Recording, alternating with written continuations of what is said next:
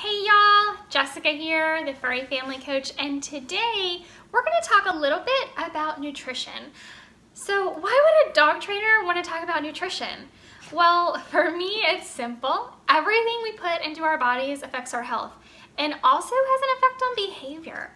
Have you seen any of the recent Snickers commercials?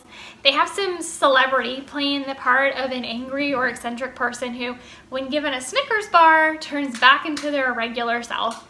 Well, it's kind of like that, except we're talking about vitamins and minerals and not candy bars. So stick with me because at the end of this video, I'm gonna share with you exactly what I feed my dog.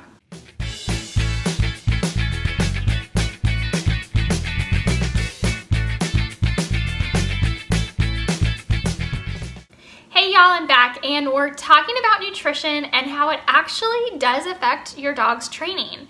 Let me first start out by asking you a question. When you've gone on a junk food bender, and I'm sure most of us have at least once or twice, how do you feel the next few days? You've deprived your body of essential nutrients, replaced real food with processed chemicals, and probably haven't even seen a glass of water in days.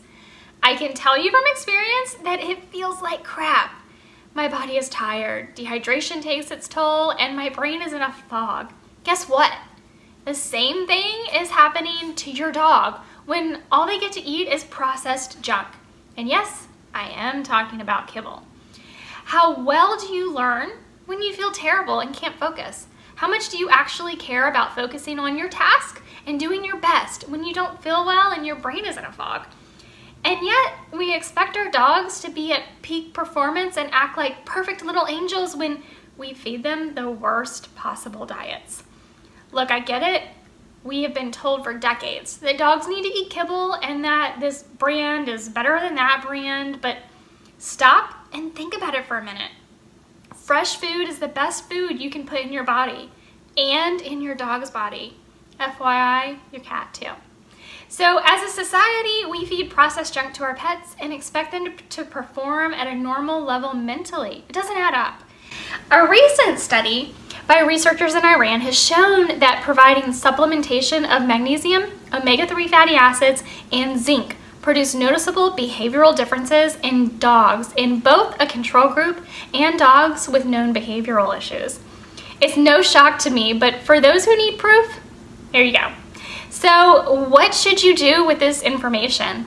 Well, I told you at the beginning of this video that I would reveal to you what I feed my own dog. So I feed her a biologically appropriate, species-specific diet of raw foods. She won't even touch kibble if it's put in front of her. She loves her food and it provides her all the proper nutrients her canine body and mind need. So here's my challenge to you. Replace at least 20% of your dog's processed diet with fresh whole foods, muscle meats, organ meats, fresh fruits and vegetables, fresh fish like sardines, whole food supplements, and watch the changes in your dog. Keep a journal if you need to remind yourself of all the little changes you will see every day. And if you need suggestions for foods to use, let me know and I'll be happy to help. And let me know all of the wonderful changes you see in your dog. I can't wait to hear from you. That's it for this video. If you haven't already, join the Train Positive group. I'll put a link in the description. Give this video a like and go ahead and subscribe to this channel. I'll see you in the next video.